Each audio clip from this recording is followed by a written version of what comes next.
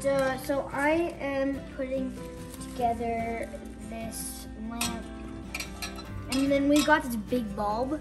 It's a heat thing, so yeah, we don't want to break it.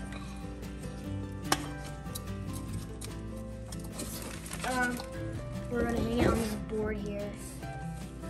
Keep the chickens warm. This is the food tray, and this is the water tray.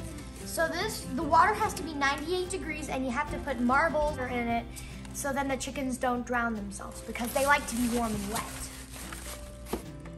This is what the chickens have to eat. That goes in here.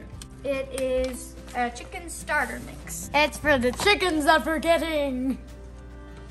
So we're going to put this bedding down here so that the chickens are going to stay comfortable and they won't be filling these plastic bags of their excrement.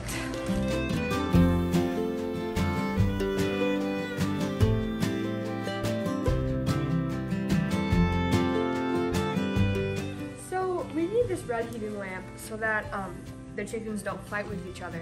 Because if chickens see blood, it's a sign of weakness. So they'll start fighting and they could possibly eat each other.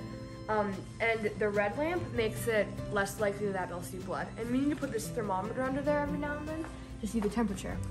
So the temperature down here needs to be about 100 degrees. This can fit 9 chickens, but not 3 people's. Looks like we're at about 90 degrees Fahrenheit right now.